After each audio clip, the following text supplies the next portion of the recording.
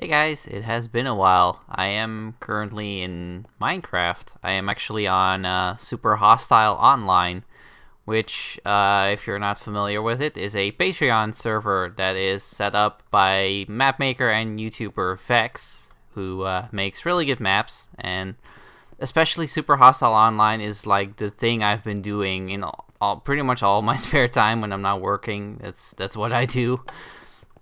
I've been playing on here for so long. I've got some really good gear, and yeah, I think I'm just gonna head out to do some dungeons today and just record them because I think it's a lot of fun to be on here. So to actually explain something about the world we're in right now, this is Valgard City, the main hub of Super Hostile Online. This is where all your shops are.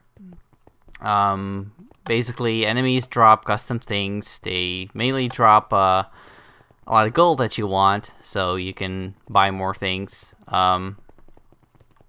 There's also a class system where basically every 10 levels you get an upgrade to your character.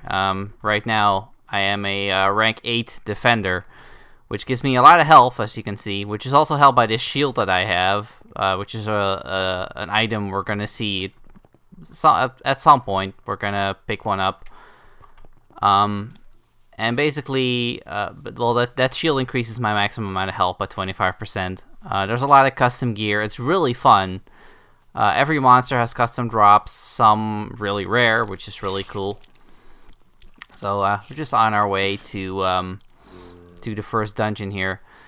This place, this beautiful area right here is the Eastern Commons. It is basically the place where you go to farm stuff. The server has a lot of similarities to like an MMO, where you play with a bunch of people, you tackle dungeons together.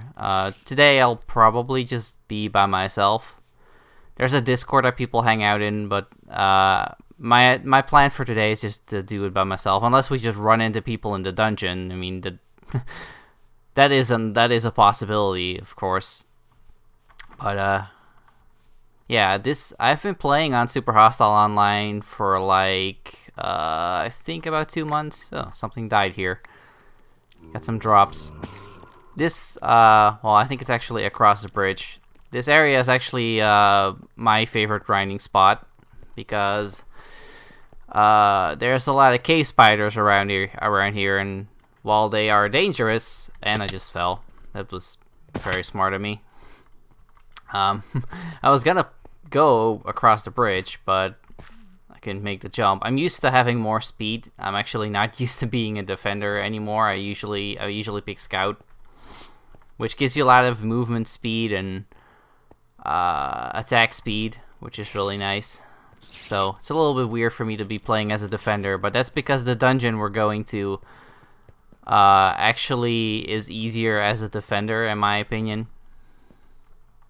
Or at least one of the dungeons is. The third dungeon I find to be easier as a defender. This over here is the cave I was talking about. A lot of cave spiders spawn in there. You can see some skittering around in there. And they drop steak, or they drop spider meat, which in the canon of this world is you can cook into steak.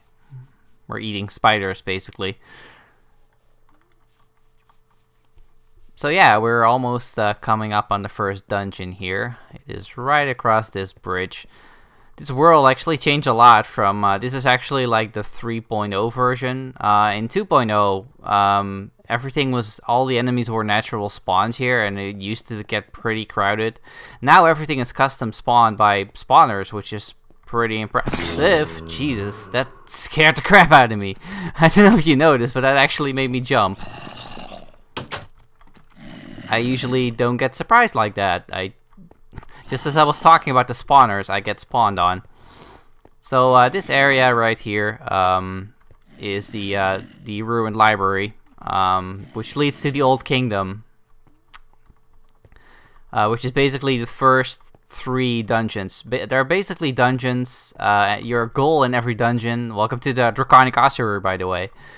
Every dungeon this room just looks really cool. And I keep going. I keep losing what I'm trying to say, but every dungeon has as its end goal to get a piece of wool. It's basically a glowy piece of wool. If you're familiar with the complete the monument style of maps, it's basically like that, except well, there's no monument really, unless you make a monument like I did. There is not really. Why did I go this way? I mean, we could go this way. We could see if we could get the random loot chests. I probably won't. If I failed, yeah, that's not gonna happen. I was gonna say if I fail this, I'm not gonna. Basically, if you can make it up there, there is a path that leads to a chest that has randomly respawning loot that spawns throughout the day, or that respawns throughout the day, which is pretty neat. But yeah, I've never really gotten anything useful out of it. Usually when I go there, it's just been looted and the chest's empty. So this main room right here spawns some custom enemies, and I'm gonna try to avoid them as much as I can. I mean, I can take a beating. Oh.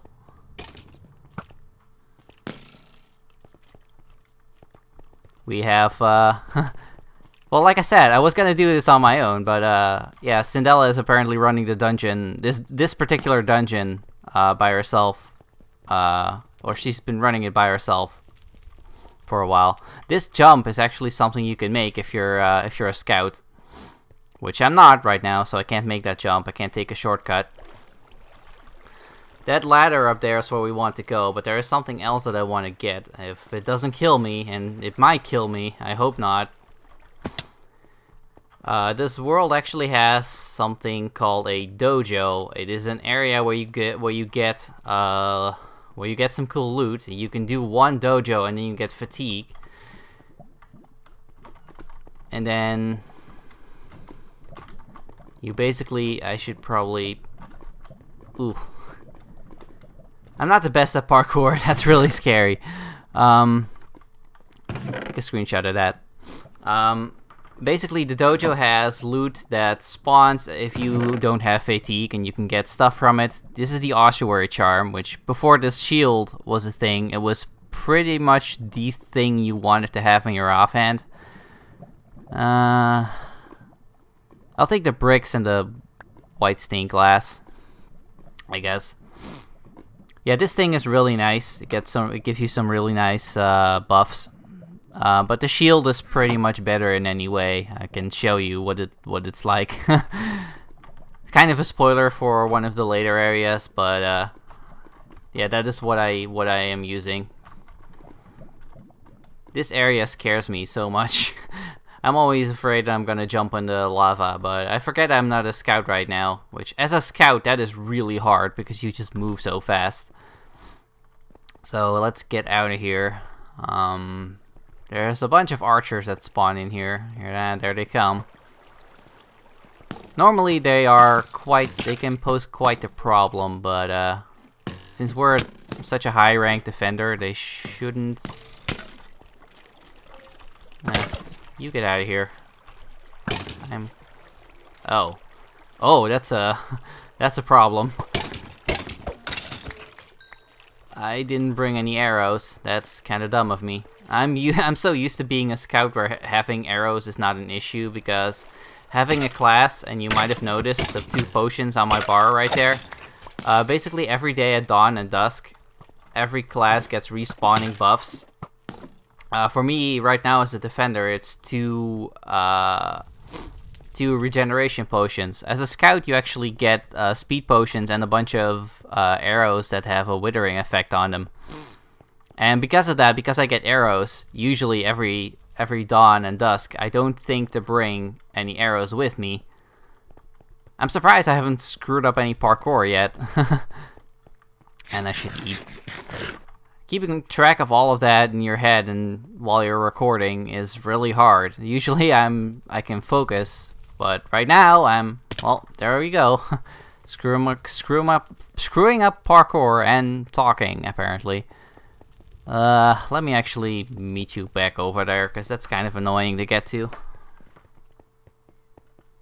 Okay, I think this is just about where we were. Gotta be careful on this corner because some enemies can spawn over there.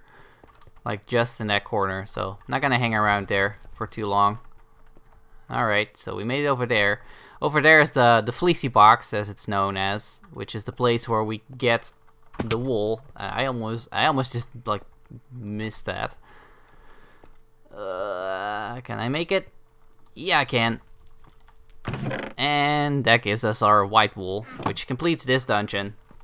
I think I'm actually gonna head back to town because there's a dojo in the next dungeon.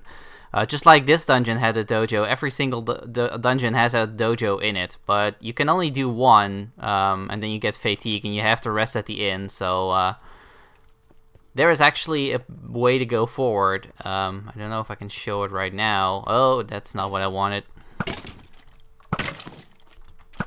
Oh, you're dead at least. You dropped a golden apple, that's nice. Golden apples and golden carrots are so nice to have, because the golden apples give you regen, which if you're in a pinch, that can be really good, and the golden carrots have the best saturation value of any food. And as long as you've got saturation, your health refills very fast, so I'm just gonna go jump in this hole, which this is gonna lead us back to town. Where are they shooting me from?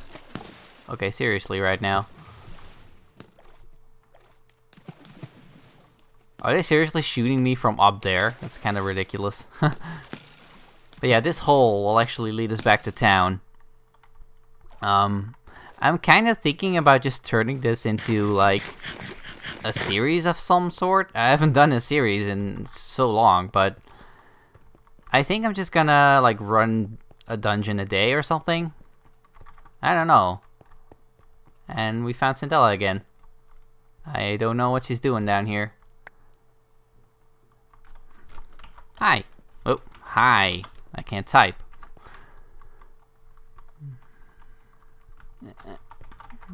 Recording a... I really can't type. Recording a dungeon run. So from here, from the sewers, we can actually head back to town. There's a way over here.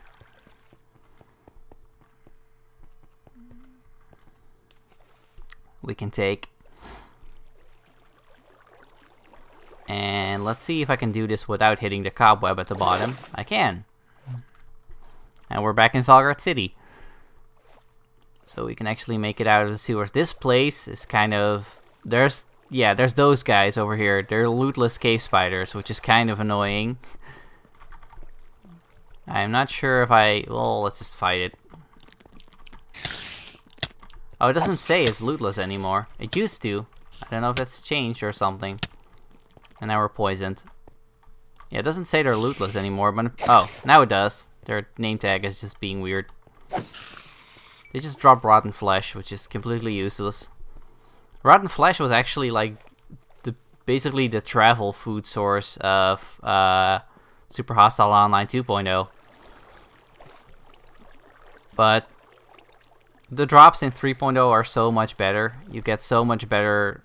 The food drops you get are so much better, and basically the dojos tend to give you a lot of steak, so I pretty much never run out of food. I don't even like bother taking food that enemies drop with me anymore, because there's just no point.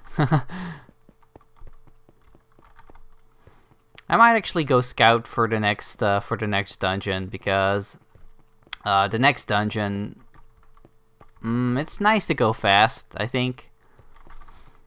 And I didn't really need to be defender, right? Well, I kind of needed to be defender to do the dojo in the white wool dungeon, because I don't like doing the dojo with scout. We'll go scout for the next episode, so you can see what that's like.